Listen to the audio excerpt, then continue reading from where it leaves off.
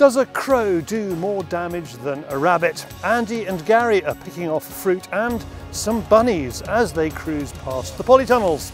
Can you cut, David? Cut. Cut, I want to eat these. I want to eat these. Can you go?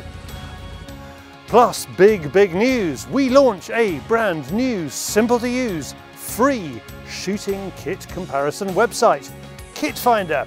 It connects you to the UK's top dealers for the best service and prices on all the stuff you need in the field. Deer stalking. We are out with the UK Deer Tracking and Recovery Group. Fishing bans. We go to a Nottinghamshire lake where the local Wildlife Trust is trying to turf out the anglers. We're giving away game fair tickets. We have news. We have hunting YouTube. Welcome to Fieldsports Britain.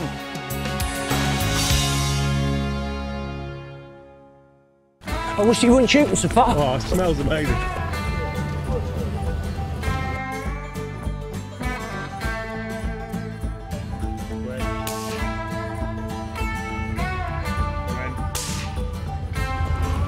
He's not missing much, is he? I know I said it just now, but it's bloody awesome. Yeah, it's awesome. It's that time of year when crops are about to deliver on their promise. What you don't want is something or someone eating the fruits of your labour. I wish you'd stop eating them, David, and do more filming. Tonight, the challenge is to see if Andy, let loose on a fruit farm, look at that can eat more than the rabbits he's here to control. These are strawberries in here. The other polytunnels, they've got raspberries in. They're not so much of a problem on the strawberries, but they... I was going to say, these rabbits jump, do they, in order to grab these strawberries? No, they don't, David. They've got ladders. But no, they've been eating the barks on the raspberries, which are at the other end. But we just work our way through and while it's light. And we did shoot here a couple of weeks ago with the 2.2, but we've shot them a few times now and they're getting a bit wise to the old job. So we've decided to use the 1.7 tonight so that we can shoot them a bit further out. But it makes the job a lot easier, so that's the plan for tonight. This is actually our second attempt at making this rabbit shooting film. Our first outing was 2 weeks earlier when Paul from Infiray made the trip down south to set up Andy with some of their latest gear. I've only got one lens. I've only got one lens. I'm so sorry. I'm so sorry. What? Look, you're only looking for that. Oh, yeah. Yeah. Right, so what am I going to do? Short press it. Yep.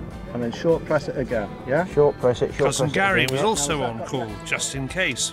He's a bit more patient when it comes to this sort of thing. Clever stuff, isn't it? Yeah, it's good, isn't it? What's that? It's better than my bloody...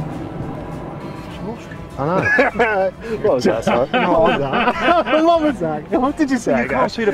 He said Son, something... what was that? He said something about a Schwarzkopf, didn't he? I think that's what he said. Not, did you just say I thought it was better than my... What was that? That is something else. Infiray's Tube TD50L night vision scope is mounted on a very smart camo stocked R8 in 2.2. That's incredibly quiet, isn't it? It is, yeah. Yeah, it's like a misfire. You know that one, didn't you?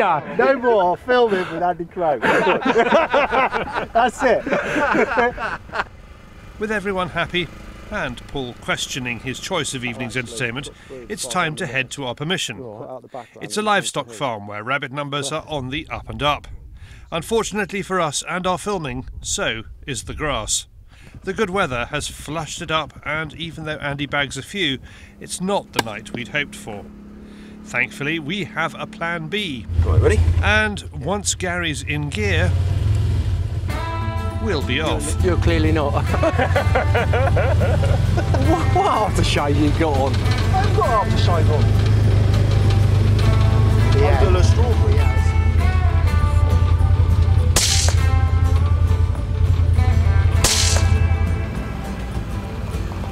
It's a fun permission with aisles of opportunities, and the chaps are keen to get out here and play.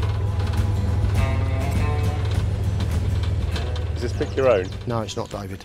This is a commercial farm. It is commercial. Yes. Is Gary...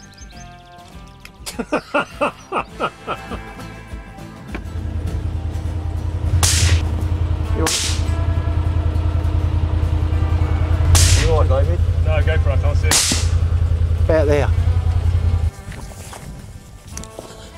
Yeah, David. No way. That's where they got holes there as well, look. Gary is on fire and his trusty Anschutz is picking off the rabbits at range, which means Andy has to put the legwork in. Did you have a night sight and stuff like that in the past? No, never did. No. Just had good scopes, you know, good lenses so that you could see in twilight. But this is a real game changer, it really is. And also I can go on my own. You know, I've got the buggy now. If I can't get a lamp, I can go on my own. Yeah. You haven't got to have a lamp. That's true. I hadn't thought about that. Well, that was the reason, the main reason I don't have to be sociable anymore, Gary. Well, that suited me down to the ground. Now, for those new to shooting, the 17 HMR and 22 rimfire rounds are ideal for rabbits, but they have good points and bad points. Here is a quick summary from Crow and Gary. In 30 seconds, Crowe, those that don't know, we've used a 22 and a 17 HMR. Yep. Quick difference? Everyone knows what my favourite is, and Gary's. We used to love the 22, but with the 17 it's lethal. They've both got their place, haven't they? Yeah, of course they have, yeah. The 22, you've got a lot of rabbits. Close. Yeah, you've got close range rabbits. A lot of people shoot rabbits out at long range, but we have, as you've seen, it's snap shooting here tonight, and it's just straight on them. Okay, give me a pro of a 22. What's the pro for it? Silent. Okay, con? Ricochets in hard ground. That's the worst thing. And that same thing then for HMR, 17 HMR?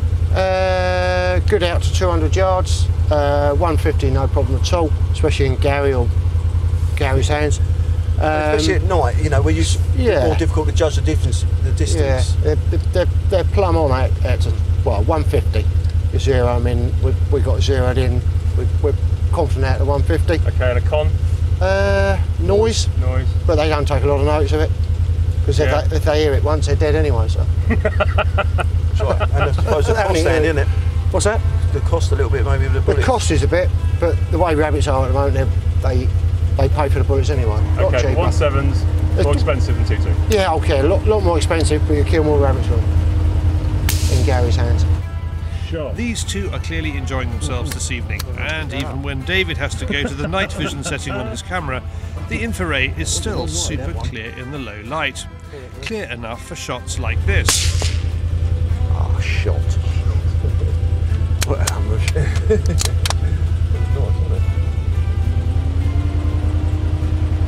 it. Doing alright, isn't he? Oh, love it. Our boy's on fire. Some cracking shots. Yeah, it's getting quite dark now. It's quite handy, I'm finding them with this, and you can still see this in colour though. Yeah, that's right. Front and we was using it the other night and it was a lot darker than this, and we could still see the strawberries and everything hanging in there red. And Paul was saying that you can shoot with this to at least 3/4 of an hour to an hour after dark, and we have been. He sent me a new IR down. We had an IR and it was a bit too bright.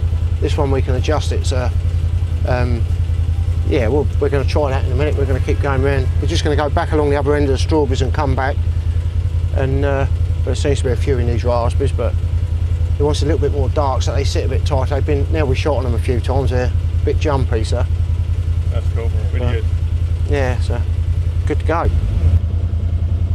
When we lose the light completely, things get a bit trickier. Right.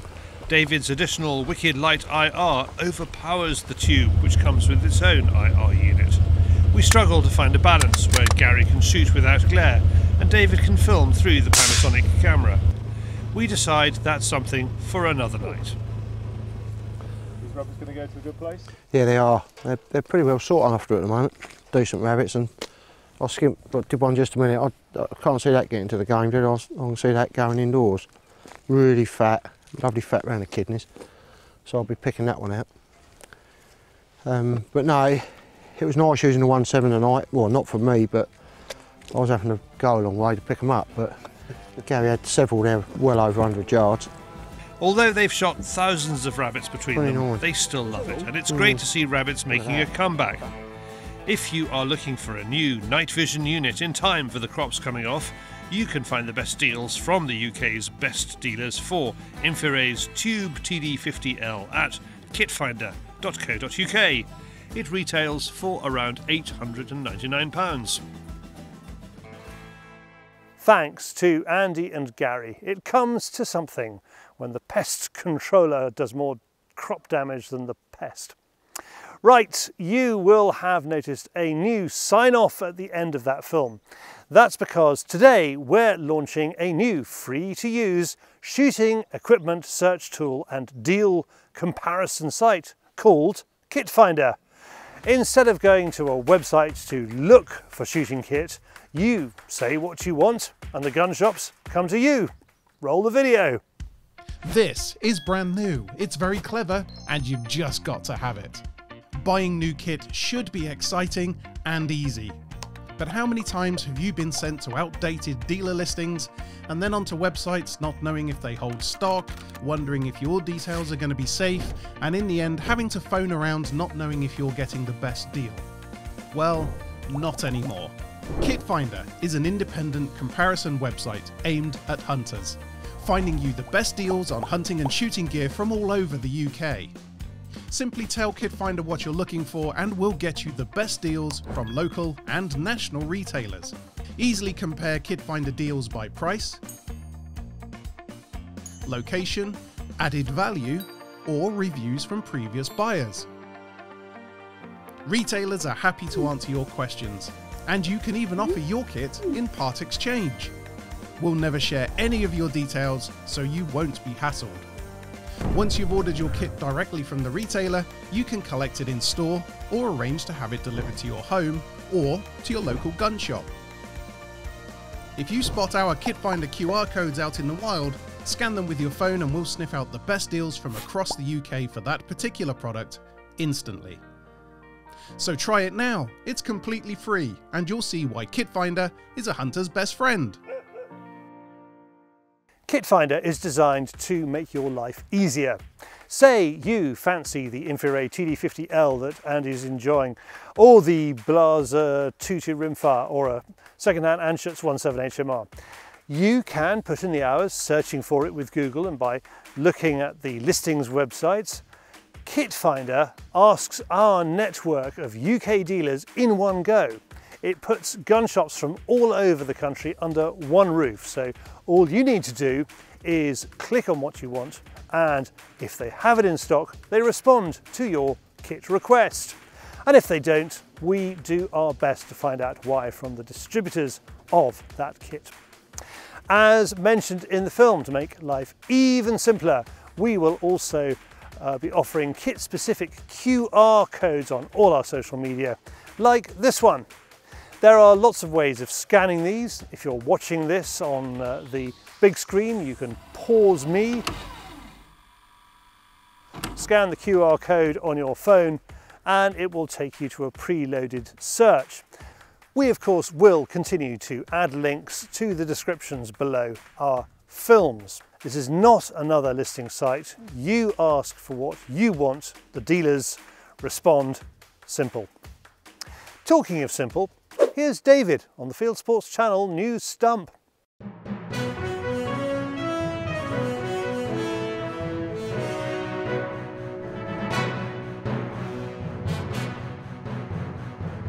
This is Fieldsports Channel News. The resignation of Boris Johnson as leader of the Conservative Party has triggered a leadership contest, which could see a change to policies and attitudes to field sports in England. Social media is already feeling the rumblings. Animal rights darling Zach Goldsmith tweeted that leadership contender Rishi Sunak will make Mark Spencer the next Secretary of State for DEFRA, whom he likens to Brazilian President Bolsonaro and calls grim news for nature. Former Chancellor and Yorkshire MP Sunak supports grouse shooting, so he could be a good win for shooters. The handful of Tory MPs who are in favour of animal rights are spreading their support. Sunak's main backer, Dominic Raab, is a patron of the Blue Fox group of Conservatives against fox hunting. Another Blue Fox patron, Caroline Dinenage MP, is backing Penny Mordaunt. And Henry Smith, member of Carrie Johnson's Conservative Animal Welfare Foundation and the MP, who plans a private members' bill to ban trophy imports, favours Suella Braverman. As anti-shooting MP George Eustace faces his last week as DEFRA Secretary, his department has announced a 3-year research project into game bird release. It is partnering with its own Natural England and Plant Health Agency departments to look at the scale of game birds releasing on and around sites in England. It will also look at the dispersal behaviour of animals released in Europe too. The impact of the study on soil and ground flora is part of the programme. Predation on reptiles, amphibians and invertebrates by game birds will also be under the spotlight. The influence of released game birds on local predator populations will also be included in the research. In 2020, Wild Justice forced DEFRA to review how game bird releases on or near European protected sites are managed. It found negative effects of game bird releases up to 500 metres from the point of release and did not acknowledge the conservation benefits of shooting. A British shooting champion is the face of a new initiative to get more people involved in the sport. Ruth Mwandumba is 2 times English 10-metre air rifle champion and the first black woman to represent England in ISSF shooting disciplines. She's working with British Shooting on its #TargetChange campaign, which is designed to change the perceptions of target shooting and bring more people into it. British Shooting has teamed up with the Women's Sports Alliance and Ely to give the initiative a wider reach. It's not just about diversity, it's just like we basically just want to encourage more people to get involved in the sport and educate people about the sport, because when I've been speaking to people about shooting, not a lot of people know that it's an Olympic sport, and so for me that was one of the key issues. I just wanted people to know about it and let them know what we do. So hopefully with this initiative people become more aware of the sport and they're more keen to get involved, and we're going to be running a load of sessions as well, just to let people try it out and hopefully encourage them to take it up. The Scottish Countryside Alliance is asking Scots to make their voices heard on the future of land reform. The Scottish Government has launched a consultation on how land should be bought, sold, used and managed. The Scottish Countryside Alliance is one of the many field sports groups taking part in the consultation. It's encouraging everyone in Scotland to have their say. Now, sporting estates have been bringing an awful lot of money into Scotland for a lot of years. So if there is a change of land use, it has to equate to at least the same, if not more, amount of financial income into Scotland, and it has to give security to these people. The second thing I would ask is that there is full engagement with any interested party, stakeholder, and most definitely the local community. A popular North London shooting ground is closing down. The A1 shooting ground just inside the M25 near Boreham Wood has a history going back nearly 100 years and was originally owned by the famous London gunmakers Boss & Co. Claudio and Teresa Capaldo took over in 1994 and have built up the ground with a new clubhouse and layouts for sporting, DTL, ABT and Olympic trap. They recently installed an automatic Helis layout.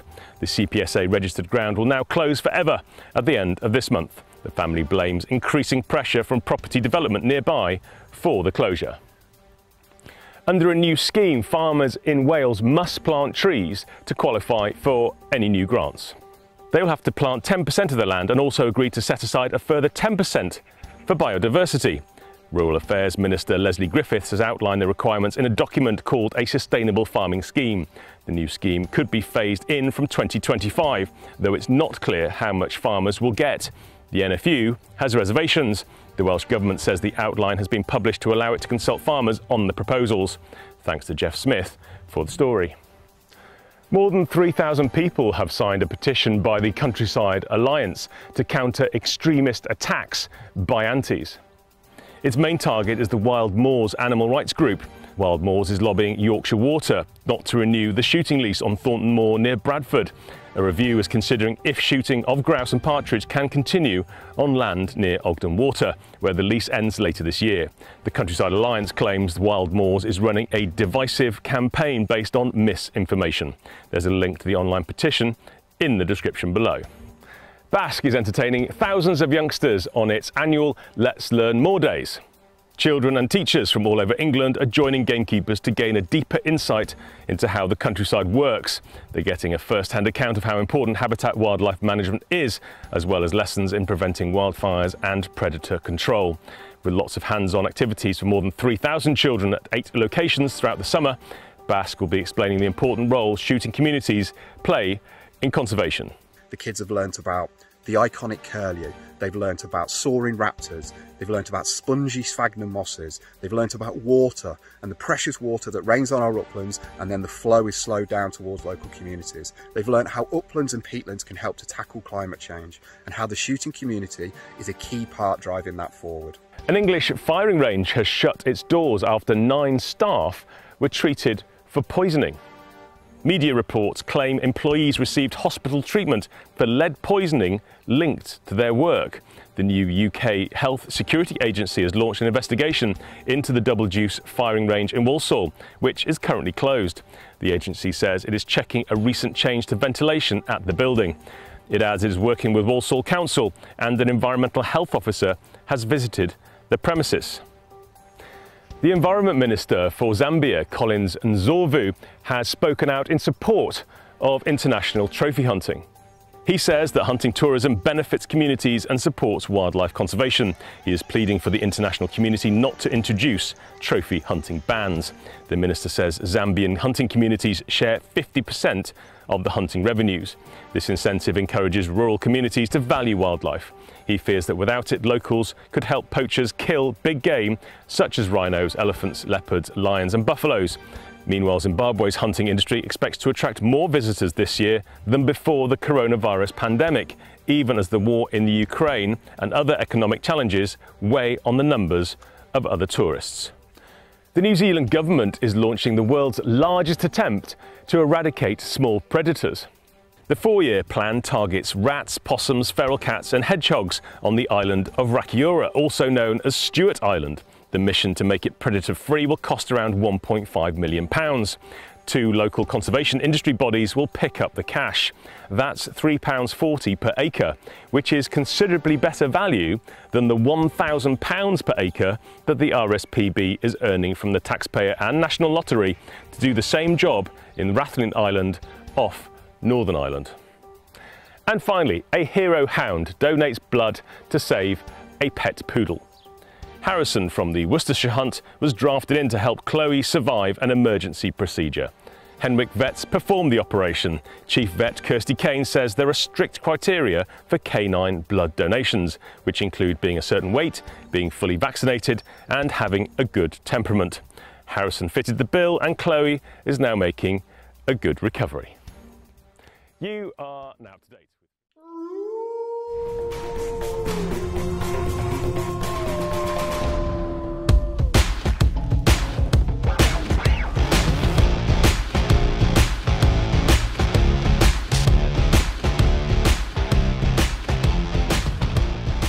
I always wanted to be a gamekeeper right from day one. My father's a gamekeeper, but I always wanted my own business, so it's evolved from being employed from now being an employer, having lads working for me, but I'm still very much involved and get my hands dirty.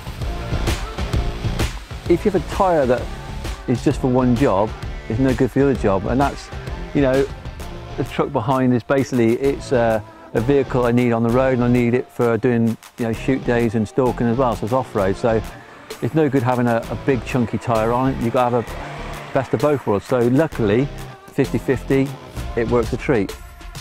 This is a big responsibility, carrying that many people in the gun trailer. You've got beaters, guns. It sounds silly, but you have a puncher on a day, you haven't got an hour to lose. Because you are driving onto the road, then you're straight off onto like tracks and stuff, you know, you need something that's reliable, so basically the day can be as safe and as smoothly run as possible.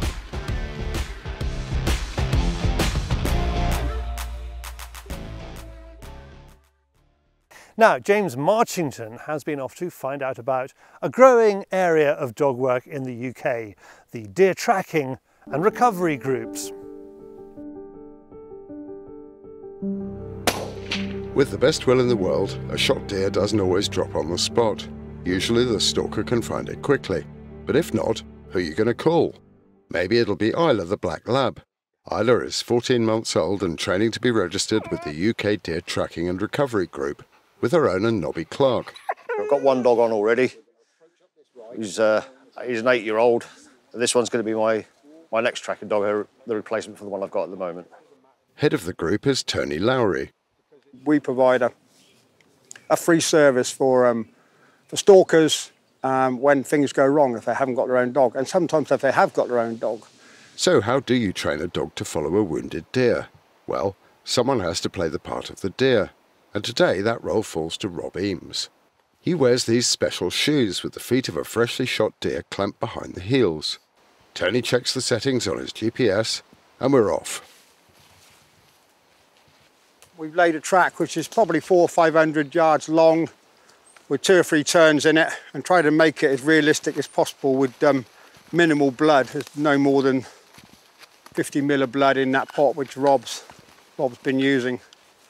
We expect all our handlers to pass a test which is at least 20 years old. So this test this morning is for a puppy really, it's a young dog test, and they have to pass that before they go on to a 20-hour test.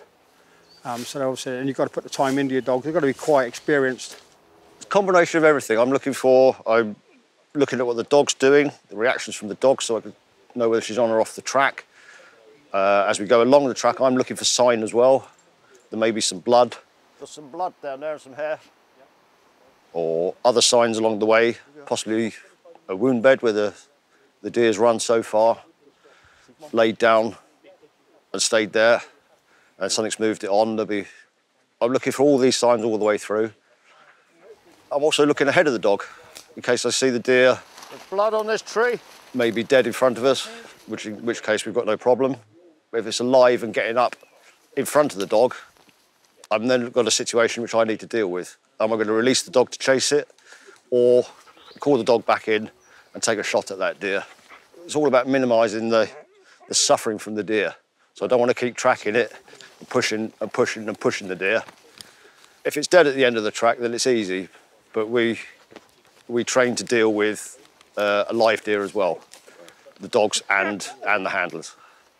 All she's doing is associating the smell of the deer to a reward at the end. Doesn't think so much of I'm following a muntjac or I'm following a fallow. She's following a smell that she is associating with the reward that comes at the end of it. Her reward is normally a leg and some food. Being a Labrador, she likes the food. Come on in. Yeah, that was clever.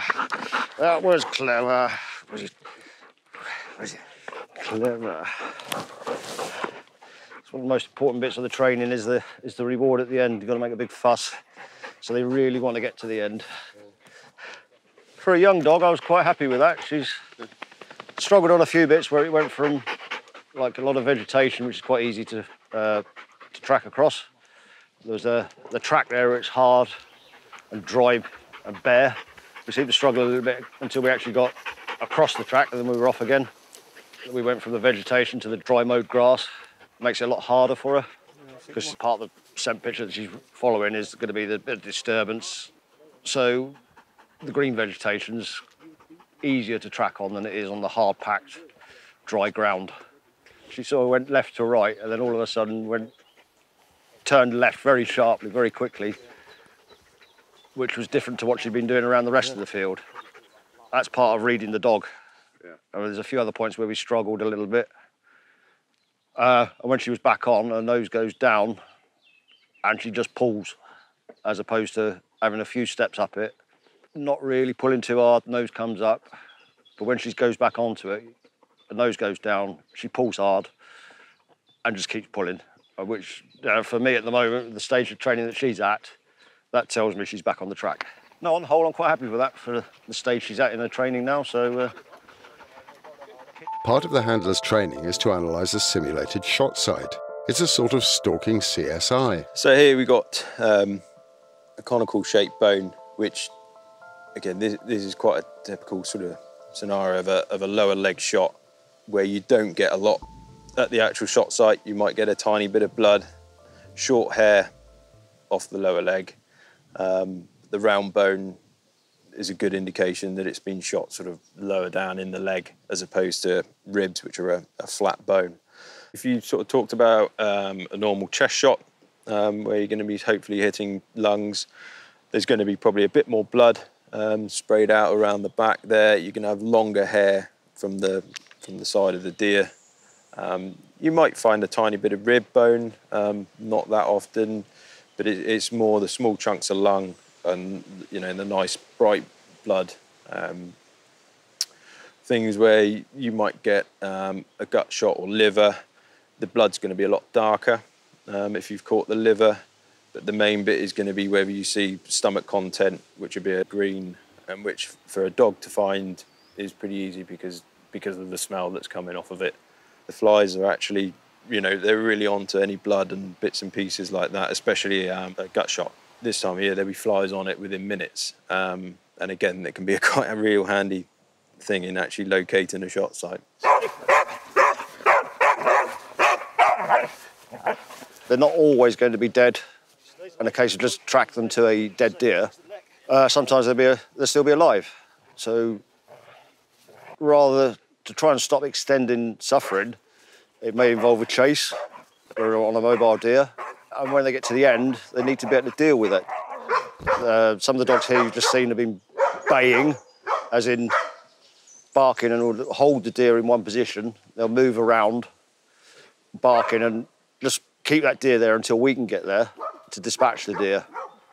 Some of the dogs will naturally bay and then grab hold of the deer, but it's the dog's character that will determine that, not necessarily the training.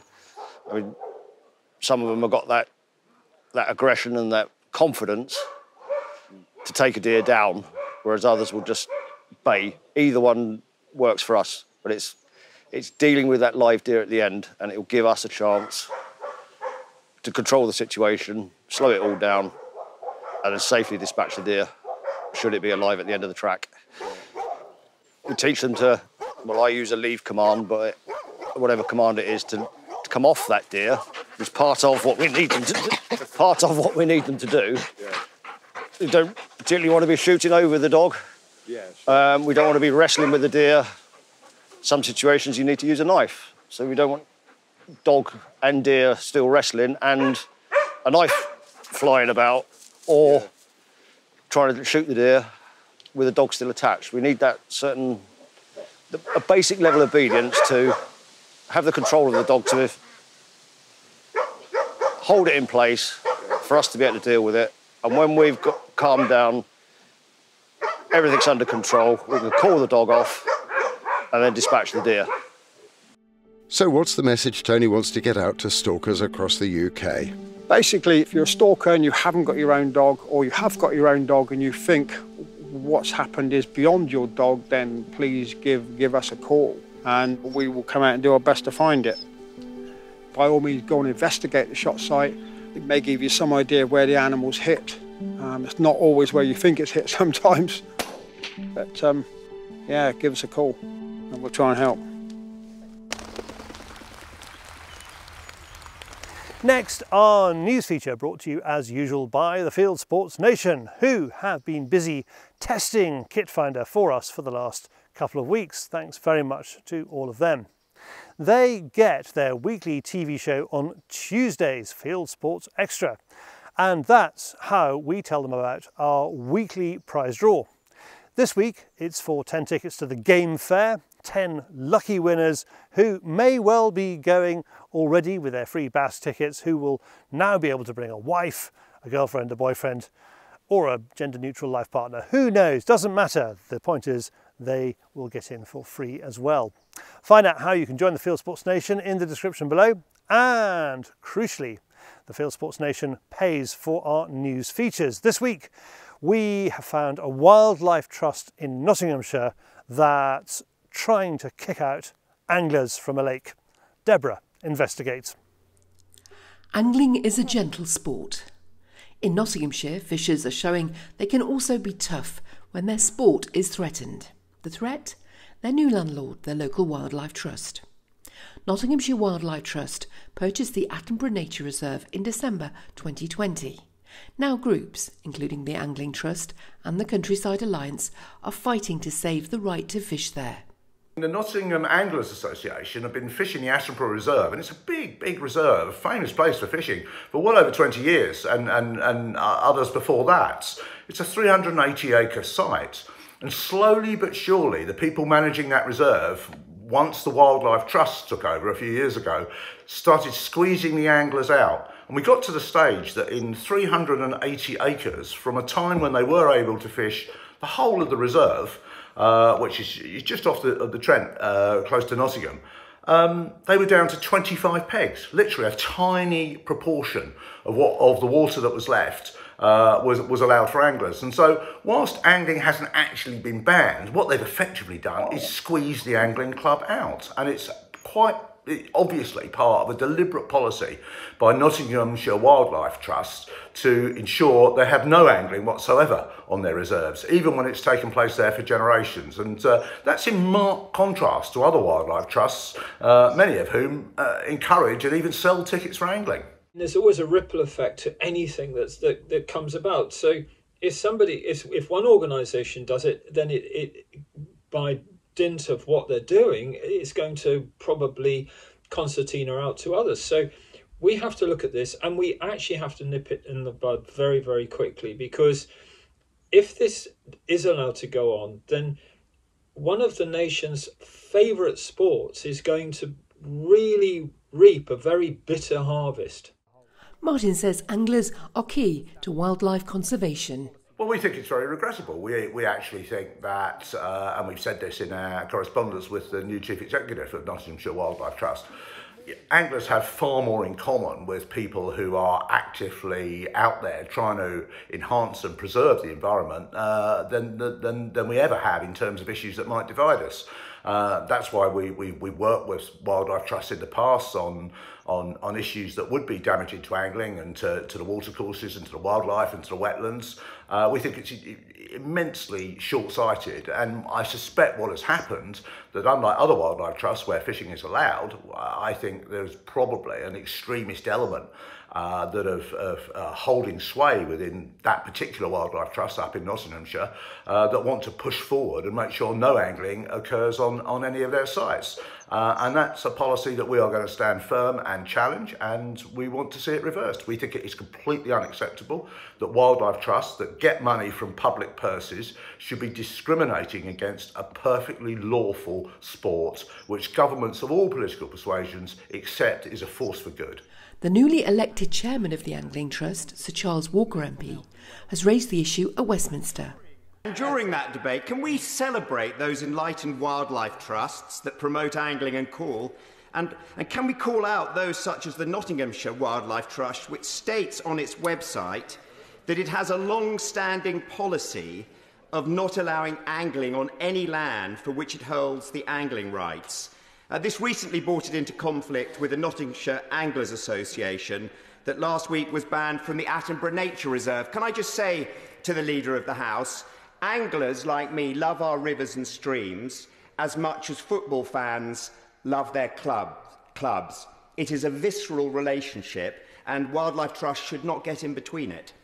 Nottinghamshire is not the first wildlife trust to try to do this. Kent Wildlife Trust tried and failed to evict Bromley Anglers Association from lakes at Sevenoaks.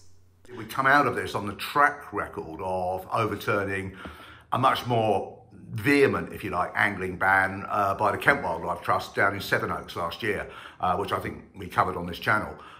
So, you know, Angling Trust has got a pretty good track record of standing up for anglers' rights and challenging successfully restrictions or angling bans such as this. The Angling Trust and the Countryside Alliance promote angling's many health benefits.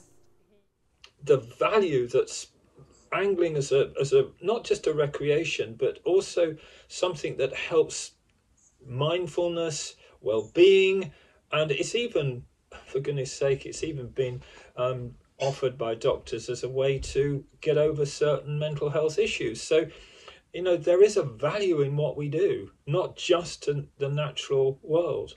Well, on the health aspect first, it's been acknowledged by the NHS, by the Home Office, and you can see by the number of social prescribers that push people with all sorts of issues to deal with towards angling as a very, very beneficial activity. It was also acknowledged in that exchange in the House of Commons between Sir Charles Walker, MP, who's soon to be the new chairman of the Angling Trust, and the Leader of the House, Mark Spencer. MPs from right the way across the political spectrum are united that angling is a force for good, that it's a beneficial activity, has multiple benefits in terms of mental health, social development, and of course it teaches a lot of people about the importance of having a clean and healthy environment. It is clean rivers and a clean environment and a healthy environment and maximum biodiversity that creates the environment upon which our sport depends. So anglers are absolutely up there with people who champion environmental issues. That's why it's so regrettable to see Wildlife Trust taking this very blinkered attitude towards us.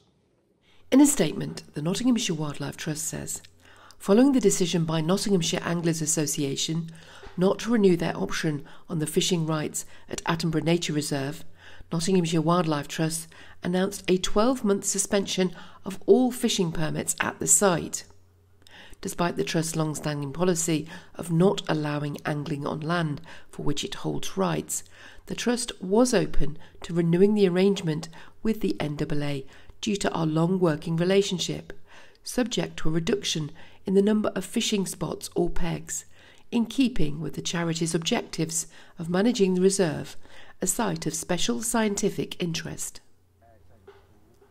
The Nottinghamshire Angling Trust is meeting with the Nottinghamshire Wildlife Trust to fight for the right to continue fishing on the 28th of July 2022.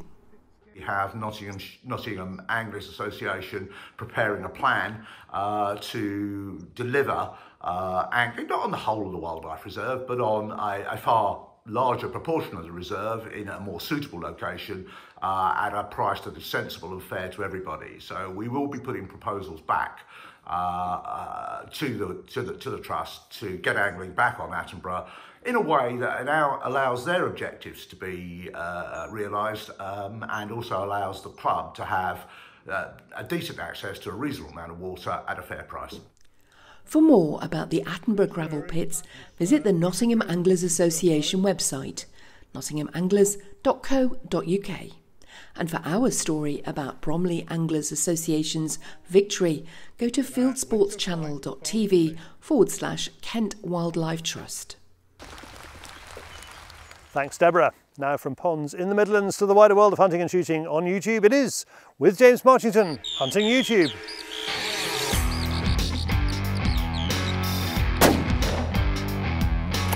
This is Hunting YouTube, which aims to show the top hunting and shooting videos that YouTube has to offer. Peter Jones sends us this one with him and Paul Simons of the Capriolas Club out to shoot a roe deer with a pre-war 303 Lee Enfield. Fieldsports Channel regulars Andy Crow, Dan Thorpe, Paul Childerley and Wayne Martin are shooting the Jack Pike English Open at sporting targets. Good shooting and plenty of banter.